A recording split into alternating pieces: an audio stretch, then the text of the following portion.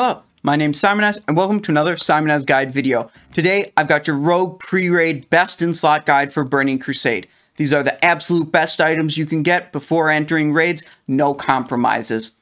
If you like these videos, be sure to hit like down below and subscribe for more videos. Now, let's get to it. This set has the best possible gear you can get outside of your first raid. Some of the items are very expensive, but they are the best. Now, if you're looking for some armor that's slightly easier to get, be sure to check out my other rogue gearing guide videos, including quest rewards and a much easier set that involves a lot more dungeon drops and a lot less expensive craftables. Links to both of those are on the screen now. Now, the item comparisons in this guide are based on my spreadsheet version 2.0.35.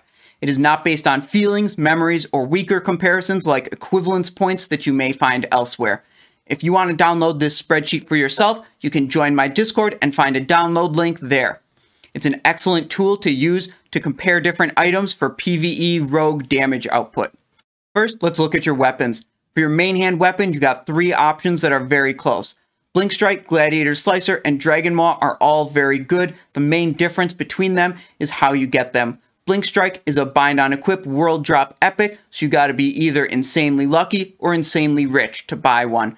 Gladiator Slicer might not cost you any coin, but it'll cost you 2,625 arena points, which you may have to wait a couple weeks to get. And finally, Dragon Maw is an excellent mace, but it requires you to be a blacksmith to both make and use it, so it requires a bit of gold leveling the profession and requires a profession slot. Among these weapons, I put Blink Strike as the best. For your offhand weapons, you got two options, Latro's Shifting Sword or Gladiator's Quick Blade. Latro's Shifting Sword comes from Aenis in the Black Morass, both normal and heroic mode, and I put it slightly ahead of Gladiator's Quick Blade. Now here's the full set on screen. There's 2 pieces of Waste Walker armor, 3 pieces of Primal Strike, and 116 Badge of Justice worth of items. If you want to go hard, this is the set for you. Some of these items are not only pre-raid best in slot, but also best in slot for all of Phase 1. I'll be sure to highlight those items as we go through them one by one. And let's start with the helmet, the Mask of the Deceiver. This is a Badge of Justice reward that costs 50 Badge of Justice. It's a really powerful helmet. For your necklace, you want Choker of Vile Intent, which costs 25 Badge of Justice and is your Phase 1 best in slot necklace, so it's a very good item to pick up. For the shoulder, you want Waste Walker shoulder pads, which comes from Avatar of the Martyred in Auctionai Crypt's Heroic, and is your Phase 1 best in slot shoulder item. For the back, we've got Vengeance Wrap, which is crafted by tailors, and it's bind on equip, so you don't have to be a tailor to use this item, you can buy it from someone else.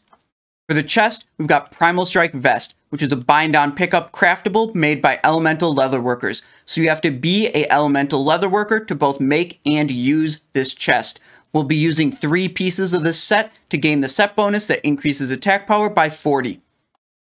Next up is the Primal Strike Bracers, the second piece of this set that we'll be using, again, a bind on pickup craftable made by Elemental Leatherworkers. Very expensive, but also pretty good. For the hands, we want Fell Leather Gloves, which are bind on equip craftable made by Leatherworkers. You don't have to be a Leatherworker yourself to get these, but you're probably going to be anyways to get the Primal Strike set. These are very good with a lot of offensive stats, but no defensive stats on these Fell Leather Gloves. For the belt, we have the third piece of the Primal Strike set. The belt, in comparison to other items, is much weaker, but we still use it to get that set bonus for 40 attack power, which brings it all together ahead of other options. For the legs, we've got Waste Walker leggings from Nexus Prince Shafar in the Manitomb's Heroic. And for the feet, we have another Fell Leather craftable, which is bind on equip. A lot of offensive stats, no defensive stats. Still a great item. For the rings, first up, we've got Slayer's Mark of the Redemption, which comes from the quest Dissension Amongst the Ranks in Shadowmoon Valley. Agility, hit rating, attack power, very good.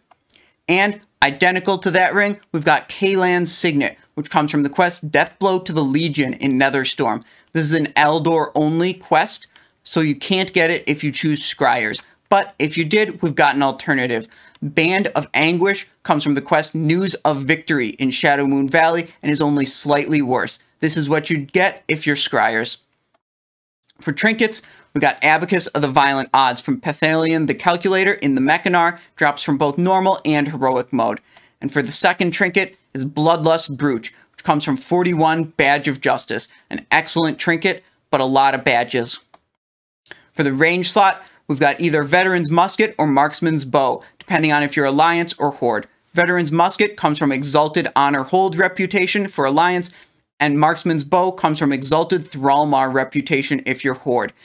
It's also very close to Phase 1 BIS. There are a couple options that sim almost identical to this, so it's close enough that I'm marking it as a Phase 1 BIS item.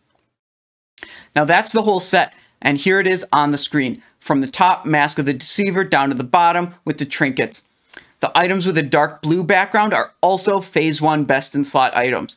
This is a great screen for you to screenshot if you want to keep it as reference, all the items you want and where to get them for your perfect pre-raid Best in Slot gear for your rogue in the Burning Crusade. Now, a slight disclaimer, seeing as Blizzard has committed to some changes for Burning Crusade, it's possible they make changes that influence this list. If anything changes, you can be sure to find updated notes in the pinned comment below. Thank you for watching, and remember to hit like if you enjoyed the video, and subscribe for more Simonize Guide videos. You can catch me live on Twitch, or you can join my Discord. Links to both Twitch and Discord are in the video description below. Again, thank you for watching, and have a great day.